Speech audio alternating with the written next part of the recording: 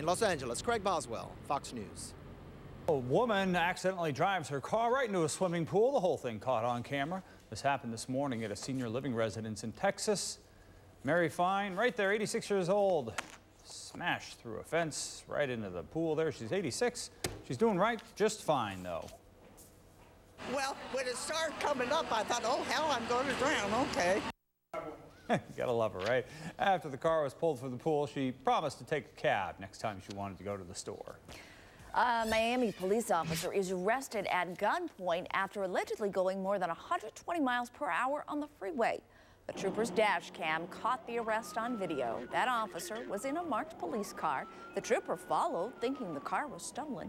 According to a police report, the trooper tried to get the officer to pull over. He didn't. This sparked a short but high-speed chase. The officer claims he was running late to his off-duty job. A New York woman is in critical condition after she was hit in the head by a shopping cart.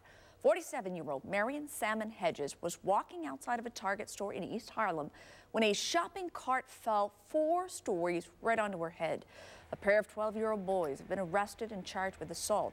Police say those boys were laughing and joking after being caught. The victim was with her son. Luckily, he was not hurt, but Hedges is now in, as we said, critical but stable condition. It is unknown if she will make a full recovery. An emergency landing in Poland.